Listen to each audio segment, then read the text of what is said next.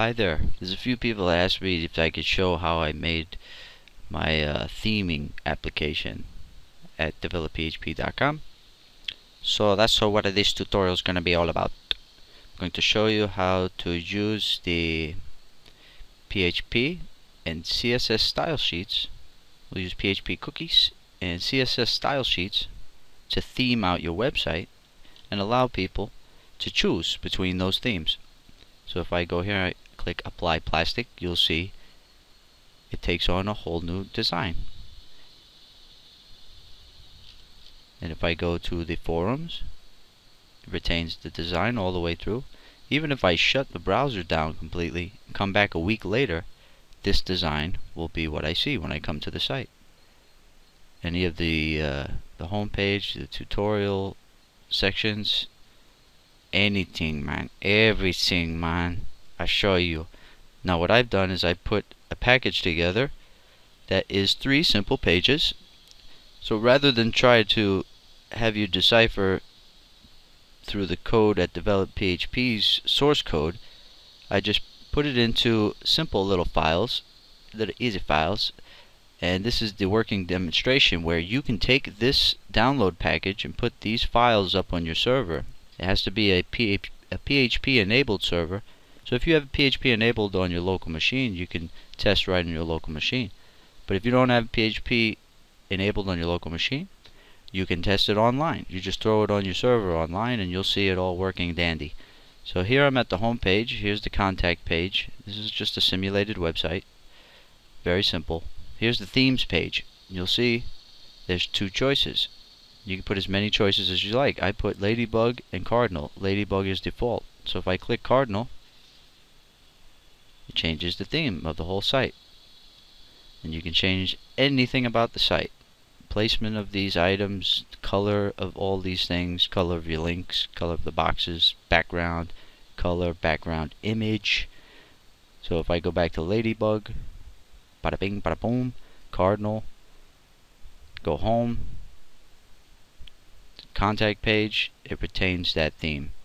If I'm a user at your site, you have this going, I close down my browser, I come to your site a week later, it retains the Cardinal theme for me, even though Ladybug is default. So now let's take a look at these files.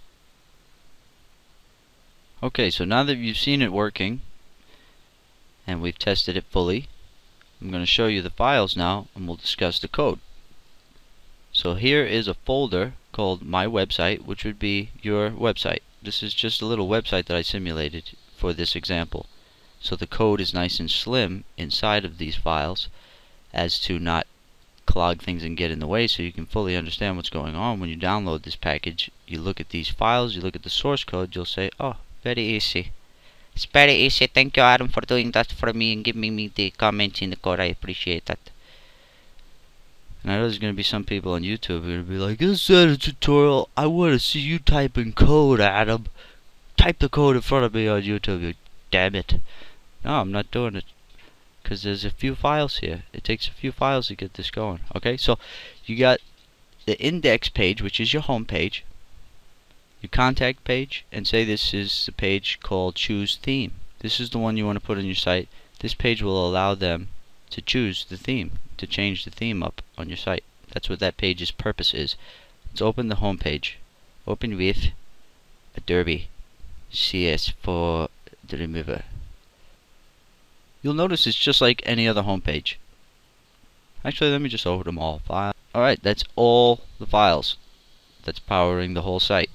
This simulated site I have. So let's look at the index page and let's talk about how the index page works. Okay, so the first thing that happens in your home page, or really on any page where you want these themes to be displayed, which would be all the pages on your site probably, you have to do this CSS Cookie Check.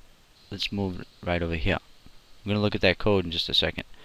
So first we do the CSS Cookie Check, which is including from the style folder a PHP file called CSS Cookie Check. So when we run include here, that means that code's going to execute that's in this cookie check file. And you'll notice here in the choose theme page and the contact page, we run that cookie check. in the CSS Cookie Check, what we do here, let's just read the comments. It says this file checks to see if they have a style cookie present in their browser software. If they do, then we access its value and put it into the style choice variable. If they do not, then we simply place the default site theme into the variable value. You can see that's taking place here within this if and else condition statement. First we just initialize the style choice variable, then we say if is not set cookie site style, then the style choice is the default ladybug, or whatever your default style is for your website, whatever default theme. Else, that means they do have set a cookie style. We put this cookie style variable into the style choice local variable.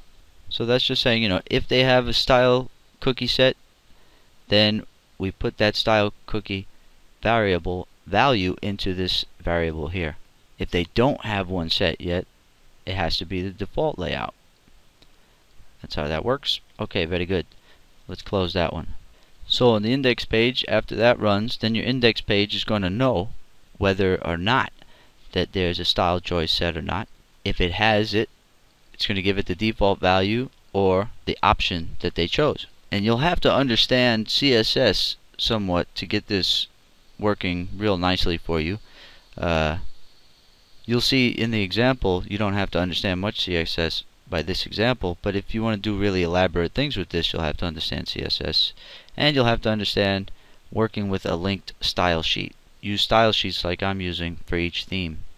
So what you do here is you use PHP to render in the style sheet linkage. So we go to style folder, whatever their choice is. So if I chose cardinal, this is going to say cardinal. PHP is going to echo out the value cardinal there. So it's going to say style / cardinal / style.css. It's going to pick up the cardinal style sheet and use that to theme out the page. If this was the default theme, which is ladybug, this is going to say style / ladybug / style.css, which is going to use the ladybug style sheet to theme out the page. That's how each page in your site is going to work, using just a couple of alterations to your existing files. Your style sheet linkage, and then you add this right above the doc type. Okay, now the choose theme page is very simple. This is just a page that you make to give them the options of changing the theme to various different things. You see here we just have two links. One for the changing to the ladybug theme, one for changing to the cardinal theme. In the code, you'll see that those links are set up using a URL variable. The URL variable is choice, and its value in this instance is cardinal. Here, for choosing ladybug, the link is set to choose_theme, which is this page, .php, choice equals ladybug. So when this link gets clicked, what happens is the URL variables get sent through the browser, and then the page can access it once it comes back in, and those values will be read by this page. So the first time this page runs here at the top, you'll notice we have, just disregard all this, say the page really starts right here. If they don't choose a style, if they don't click one of those links, all of this code here gets bypassed. It doesn't even get processed at all. This code only runs if they click one of those links to choose a style. So if it is set the get choice variable from the URL variables, we put the get choice value into this local PHP variable called choice here. Then we run an if condition to say if choice equals ladybug, or if the choice is equal to cardinal, then we'll process this code. If the choice is not ladybug or cardinal, that's some theme we don't have on our site. We don't want them choosing it. You know what I'm saying? Here, if it's ladybug or if it's cardinal, we execute these lines of code, these two lines of code. This one sets the cookie. This one actually creates the cookie, and it sets it to approximately 30 days in the future. So this cookie will last, and it will remember their choice in their browser for 30 days. Then the header will send them to any URL that you want them to be sent to. So that's pretty much it. That's how the choose theme page works. It's so easy. This little bit of code powers the whole thing, and all you need is links or forms. I put a little comment in here. If you want to use post method using form buttons, you can, like I'm doing at the develop PHP. Okay, so that's the home page and the choose theme page. The contact page is just a generic page I threw in there. It's just like the index page. Same thing. Let's close that, and close that. And now we have just the two style sheets. The one for the ladybug theme and the one for the cardinal theme. But what we have in both style sheets is very simple. You refer to any images within that theme's folder. So you put any images for that theme in the theme folder, and then that way you refer to them, the path, directly in a local folder.